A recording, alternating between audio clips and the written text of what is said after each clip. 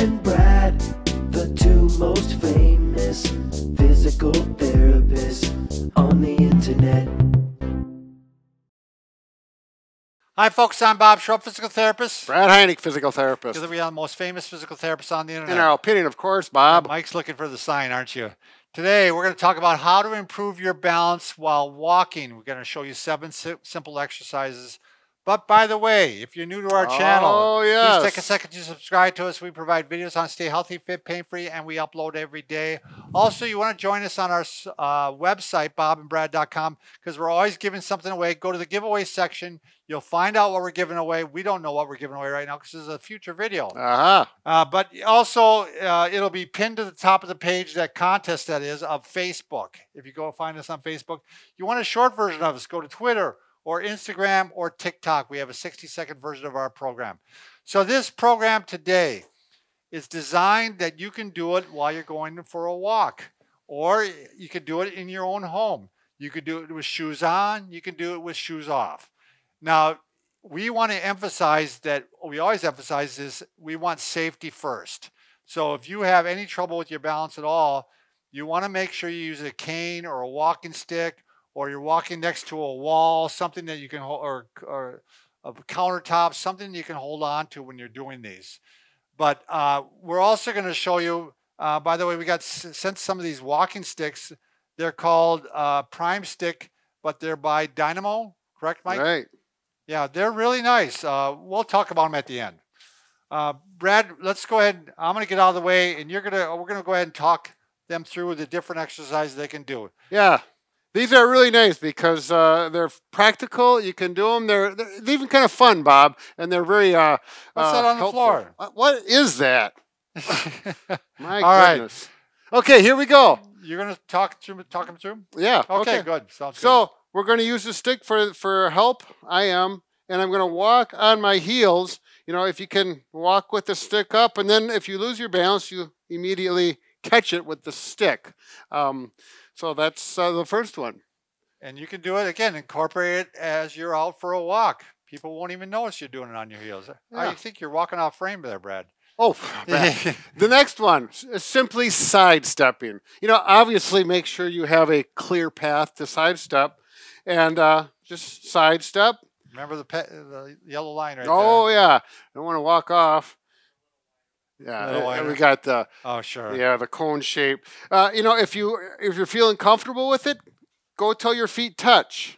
It's a little more challenging, and if that makes you feel wobbly, have a space between your feet. Yeah, it's a real common way that people fall. You know, they'll sidestep in their house and tumble over, particularly some of the elderly people. And what's the next one, Bob? Oh, this one's a tough one. Yeah, this is a tough one. Yeah, the karaoke, or sometimes known as the grapevine, which here, and I use this a lot with patients as we progress them. Sometimes we start in parallel bars, but, you know, hopefully that you are in a position where you can do this. You're really getting a lot of ankle movement and ankle strengthening with this.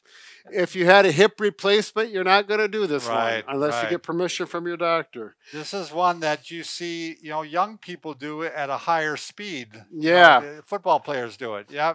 Yeah. So, and this one is a little confusing for some people. You're like, I always say, put it in front, my right foot, and then you're going to put it behind, so you alternate. Either way, you're going to challenge your balance, and you don't have to get too concerned. All right, Brad, the one that you missed, you actually want to, while you're walking, you want to look up and down and side to side.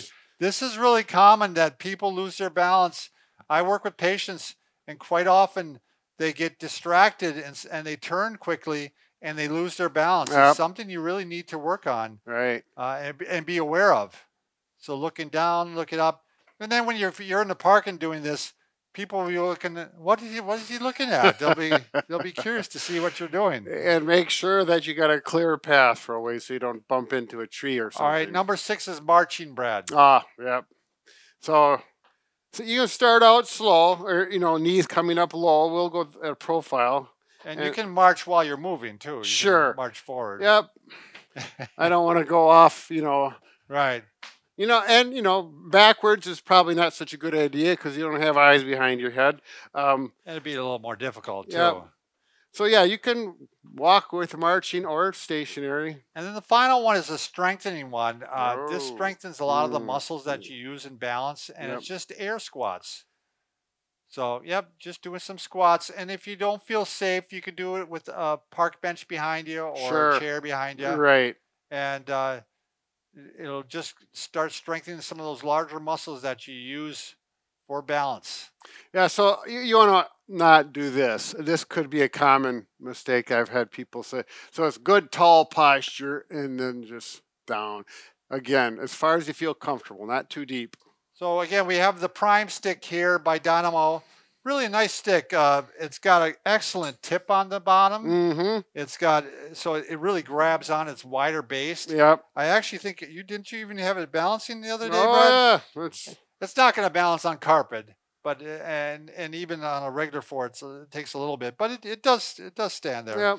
And it's very lightweight. And you want to show the adjustment on it, Brad? Yeah, you just rotate it a turn or so, and very easily adjust for different heights. Even someone as tall as Bob, 6.5 footer. Yep. It's fine, works well. So, and I don't know how short got the handles on it too. You know, the little yeah, straps. I like the strap. This is adjustable, actually.